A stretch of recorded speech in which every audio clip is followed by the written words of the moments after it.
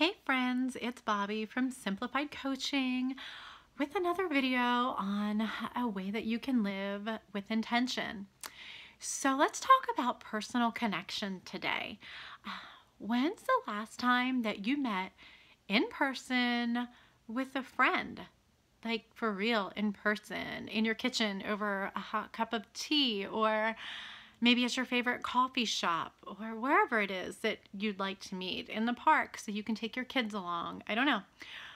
Think about when the last time that was when you really connected with someone. We tend to default to social media. We feel like, well, I've seen their posts, I've seen their pictures, I know what they're doing, right? I liked their things, I loved them maybe. We've connected.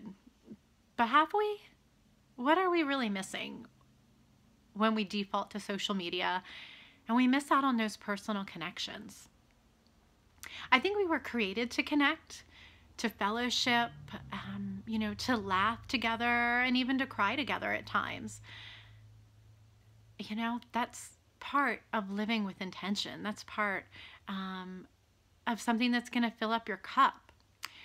So recently I had the chance to meet with a friend who I haven't seen in person for like 4.5 years.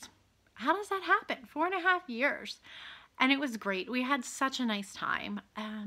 And vow that it won't happen again, waiting 4.5 years. And you find when you are meeting in live that there's so much more to the story than what you see on social, right? We kind of know that, but really think about that. We can't rely on short blurps and likes and emojis. You don't really get the emotion like you do when you see somebody. That emotion when you walk through the door and you get a hug.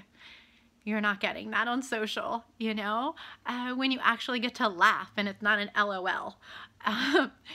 So I would just encourage you to call a friend, like right now, go text them or call them and set something up to get together and, set that date. It doesn't have to be anything formal. It shouldn't be. It should just be fun. It should be, getting back to just feeling all the feels with someone else in the flesh. And so I think when you do that, you're going to find that it does fill your cup. It feels so good. It feels so good to laugh with someone. It feels so good to read their emotions in person and feel what they're feeling. And likewise, you get so much and you give so much that way.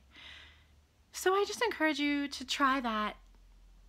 Think about when you can connect next. And when you do connect, make sure that before you leave, before your visit's over, you schedule the next one. So you have something to look forward to and it's not going to be so long in between visits again. So that's it. Enjoy your day. Enjoy your life of intention. I hope that you enjoy connecting. And until next video, be well.